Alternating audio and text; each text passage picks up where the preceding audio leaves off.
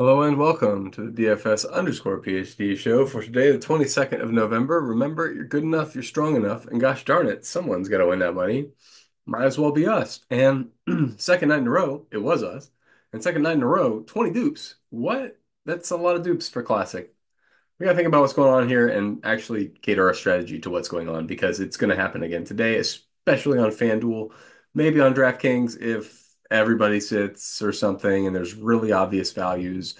Everybody but one guy sits, like, right? If we only get one spend up possible, then two of your slots are taken, right? It's a much smaller set of possibilities and you've got to get into more of a showdown type frame of mind. Um, so let's just hop right into it today.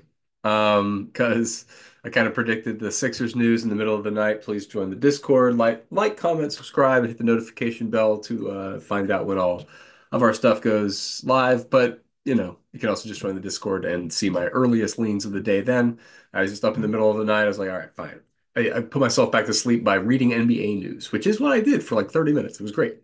But the first thing I see is the Sixers are eliminated. What's going on here? Why is everybody assuming that this is going to be a competitive game? I know that matters to one guy on the team who has already missed shoot around today, right? So one way or another, this team, I don't know what's going on with them. I think they're throwing it away. I think they're tearing it apart. I think you're going to see some ridiculous trade with the Sixers pretty soon where they trade one of these guys for nothing because they got the locker room is not working out right now for the Sixers. Like, there's just no way it's good for Joel to miss shoot around in the way that he did right after Maxey called him out. That's essentially saying, I don't value you, Maxey, as a teammate, and that dynamic can't persist and is going to force management to choose a side. So I don't know if it's going to happen today. I don't expect that we're going to see Embiid play today. If he does play, you play Embiid today. Don't get cute. Like people are gonna if you ever get a low owned Embiid, congratulations to you.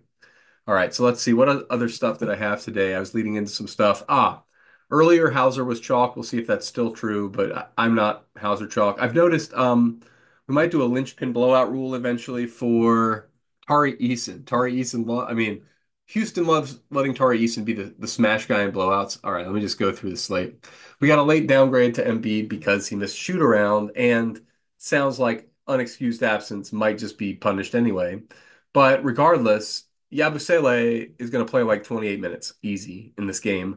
He's a pretty decent point per minute guy. He's a great matchup for everybody on Brooklyn's wing. He can play the 3, 4, or the 5 in this matchup. So I don't know. I give him 28 minutes, but I can see 30 plus for this guy in this game where, again, Philadelphia remains favored, right? I mean, like what's going on in this game? How is this working? The current, what's the what am I looking for? Odds, NBA odds movement. Odds tracker. That's the one.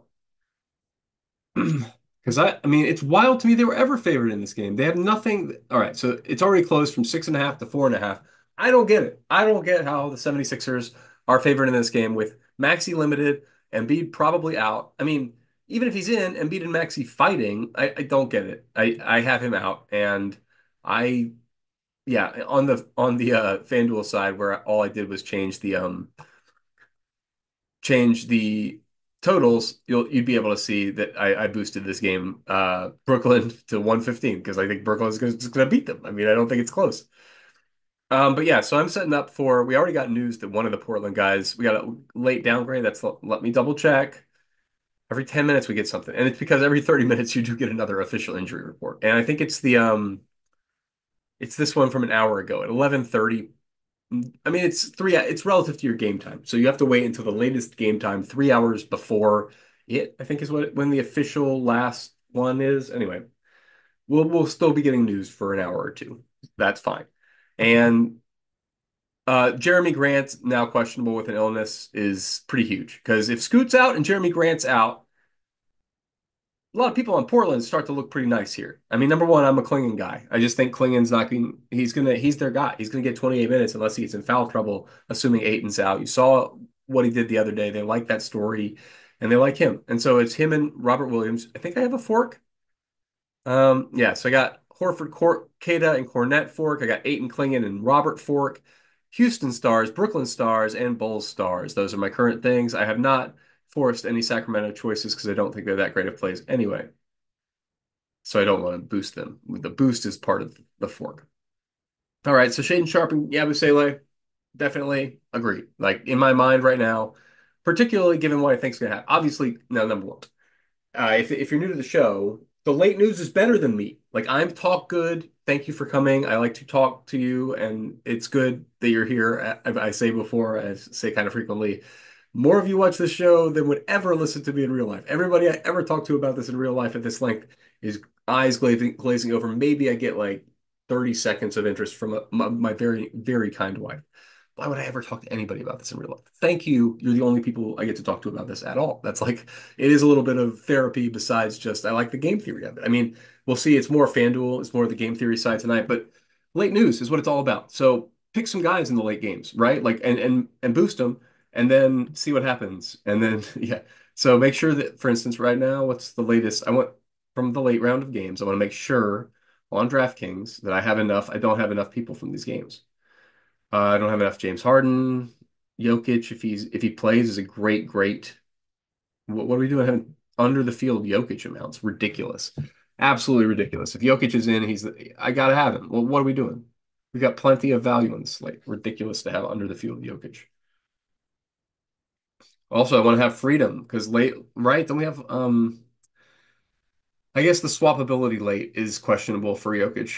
We don't really have an exact comp, so we'd have to have two V2s or else really leave a lot of money on the table, like $2,000, 2,400. So I get it. I mean, I kind of it's the swappability element that you're losing with Jokic. Does that mean that I guess Doncic is ruled out officially? I haven't checked that, but yeah, Luka's out. That's too bad. Well, I'm not sure about that game. Huh. It makes it a little tough to get to a lot of this late game. So, hmm. But I guess also that's not really where the late news is, right? Like none of those guys are the important parts. The important parts are Jokic. I mean, but that doesn't really do much for the rest of the team. It just makes them all bad, right? Like if Jokic is in, just play Jokic and get other guys from other teams. No more guys from that team, right? So I guess Chicago is there some one guy? Everybody's probable now. So and Torrey Craig, give him a few more minutes if you want to. 4,500 on DraftKings, not really, but on FanDuel, I have him in the pool. Yeah, that game is incredible. This Atlanta Chicago game, just we've occasionally talked about pace on the show. These are the first and second pace teams, and it's not that close. It's like a whole step, like a one full possession between them and the next guys. It's going to be a fun game. Make sure that I mean, what's my make sure that I always should follow up with, do I have exposure to this game? Yes.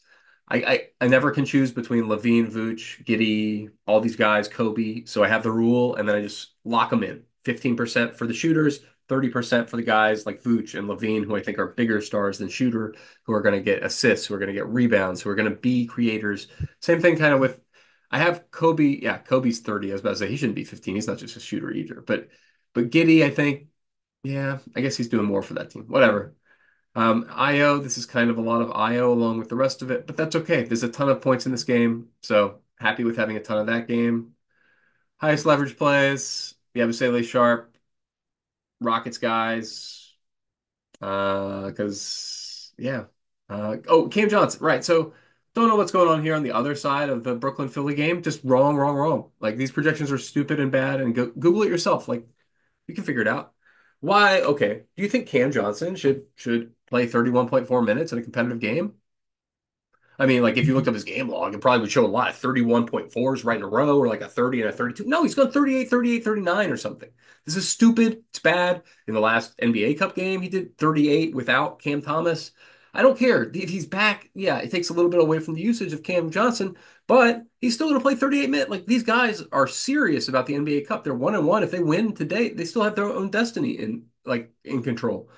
That's crazy. And they're playing a hobbled Philadelphia team that's mentally hobbled, if not physically hobbled. So I'm all over these guys today. I don't understand what's going on. I don't understand 0.11% Cam Thomas. He's 6,600. I get it. That's expensive. You go for 45, you could go 50 today. Like the guy's going to play a ton of minutes, could get a double-double with three or four steals or some ridiculous thing. I mean, it's not out of anyway.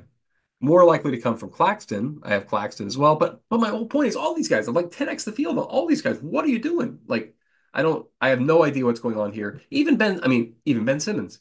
Even Ben Simmons, who is just like Simmons and Schroeder are kind of poison to each other's minutes, but they're getting minutes. Like both of them are getting more minutes than this. Like Schroeder's getting 34. Ben Simmons is getting 30, 26 next to each other. Like they're playing some. Anyway, I just can't. I don't understand what's going on with Brooklyn today and with everybody's ownership. Let's just look. Who are the highest owned plays right now, according to. I don't get the Lindy Waters thing. I'm covering it right now just because I assume we'll get better value and I can swap off of it later. Is he playing 25 minutes a game? Lindy Waters. No, 28, 23. It's just uncertain. I'm definitely not going there. I'll tell you what, I am half the field. I just don't feel it in my gut. Number one, I love Lindy Waters as a player. If he gets the opportunity, he could smash my face. However, at 40% get out of town, he's like a 15%, 20% guy. Not for me. I will not be there with you guys. Zach Lavine, fine. Jabari, ugh, no, I'm fading. He's fine, but it's just like a pop-off game every 10 games, not like 24% on an eight gamer? Is this eight? One, two, three, four, five, six, seven, eight gamer. 16 teams? What? I don't even understand it. I can't be there with you. So I'm not there. I negatively leveraged almost all these guys. Just because I think you're getting way too crazy. Like a 25% Coby White is too much. People just liking that game too much, I guess. But he's fine. You suddenly boost him. Like no, I don't have him boosted. I think your background estimate is a little high for usage for Coby White going forward. From SaberSim. I have fully unclicked Sam Hauser today. Don't understand what's going on. Why we would assume 24.33 minutes. Maybe. I mean, maybe not. He's not. He's one of those guys like Portis, Nas, guys who get squeezed out because they are good bench guys. So they'll play a little bit in a blowout, but they're not playing at the end of the blowout. They got like Davison and they got garbage guys to come and play at the end of the blowout. So it's not going to be Hauser raining 3 days. They've been as recently as like 1.5 weeks ago have been limiting him. He's been missing games, so completely wrong for me. An 18% Hauser today. I think he's 10% max, but I'm taking a strong stand because I just don't. We got value. What's happening? Why do we have 18% Hauser? Is somebody? I mean, somebody must be touting Hauser. That's the only way you could possibly get there. I don't get it at all. We have a spam message. Oh yeah, as an old person, I'm so interested in that. Okay, my negatively leveraged plays. You know my positively leveraged. I've talked about all of these, I think. Yeah. Trace, I mean, same thing. Yeah. If he gets the minutes, that's great. But what's the odds he gets the minutes? I don't know. 15%, 20%? What did I say for the other guy from this team that also don't trust? Where was it? Golden State. Lindy Waters, I said 20% maximum. So I'll say 20. Okay, 20%. We're there. 20% maximum for Trace because I just don't trust the rotation. I don't trust Mr. Kerr.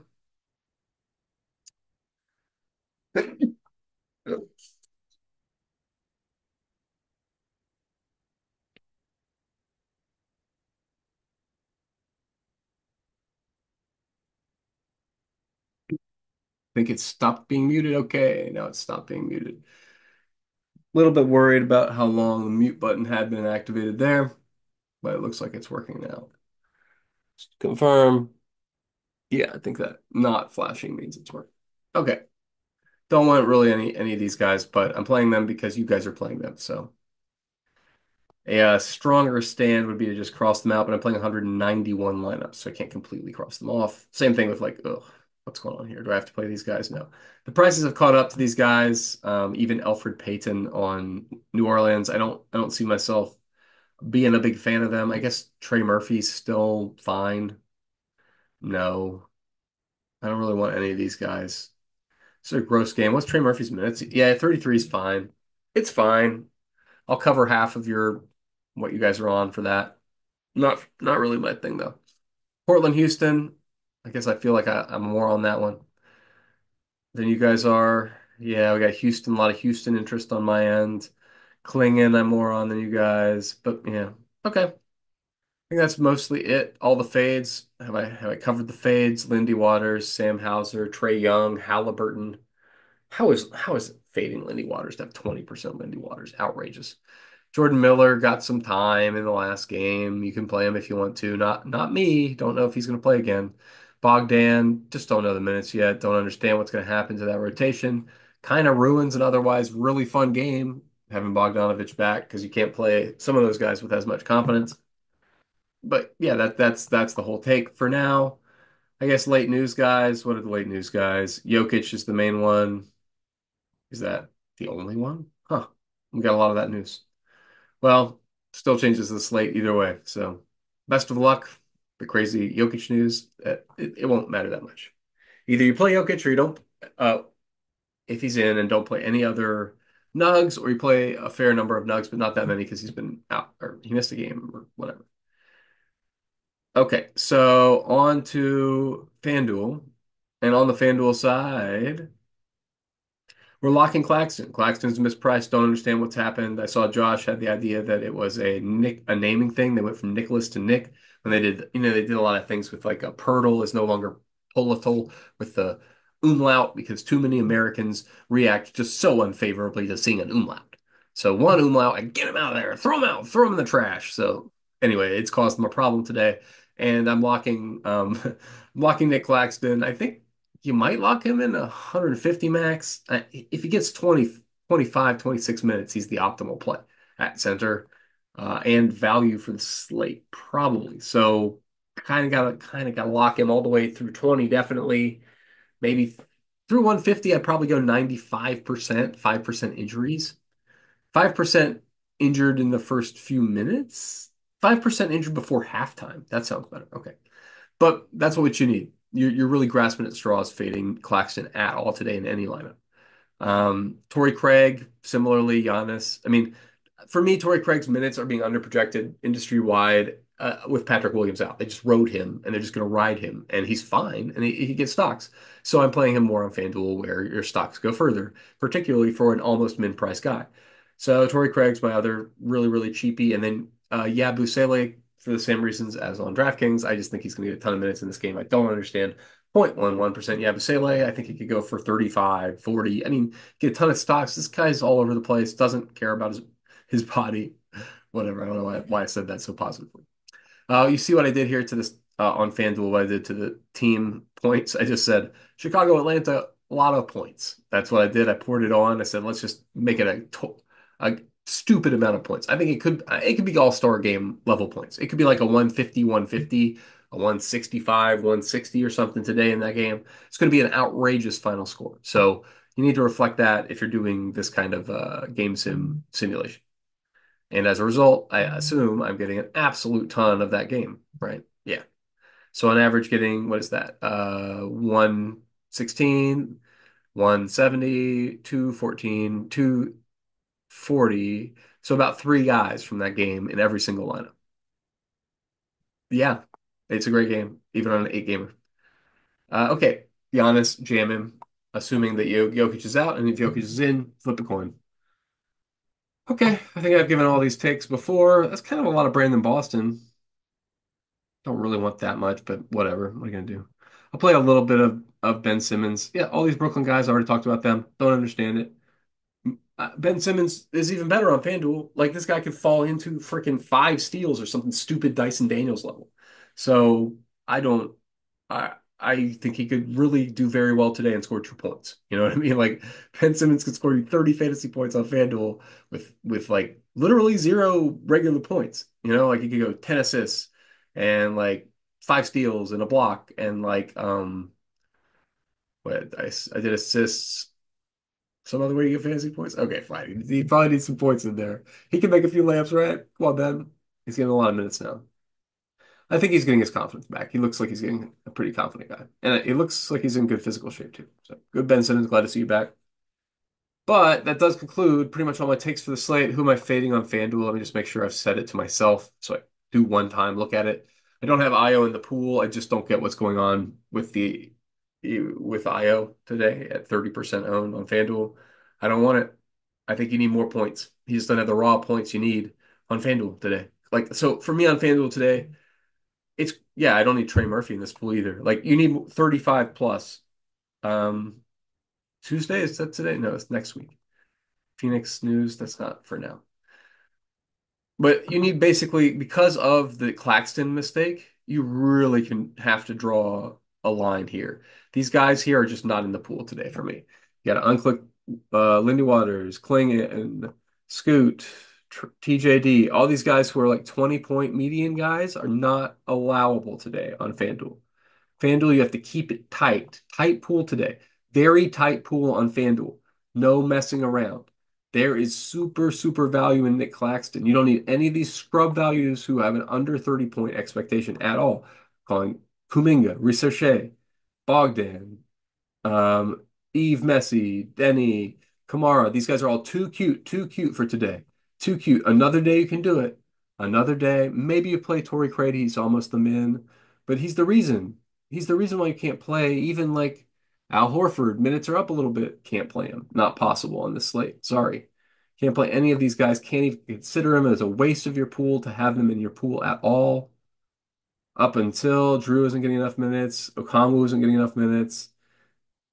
One of Simons or Sharp. Okay, so here's what I'll say. I'll say I think Sharp is this is too few. The usage is too low for Shaedon Sharp. Anthony Simons I expect to be out. I saw a downgrade to Jeremy Grant as well. So on FanDuel, I want to make sure I have that taken care of because with Grant and Simons, I think probably both out. They're gonna punt this game, and if it's a punt, is there anything good? Maybe Scoot, maybe Banton. Oh, 5,700, gross. Ugh. Throw this team in the trash. Can't play any of these guys. I can't really play Sharp. Maybe if everybody's out, you play a little bit of Sharp on FanDuel. It's just really tough to get there on that. Yeah, I get that now. Okay. But yeah, that's pretty much all I got to say. So for now, I'll just say you're good enough, you're strong enough, and gosh darn it, someone's got to win that money. Might as well be us. Bunch of nice slates out there. A good 50 cent, good $8. Make sure you're getting that 50 cent right now. Looks like it's going to fill up by about 1 o'clock Pacific.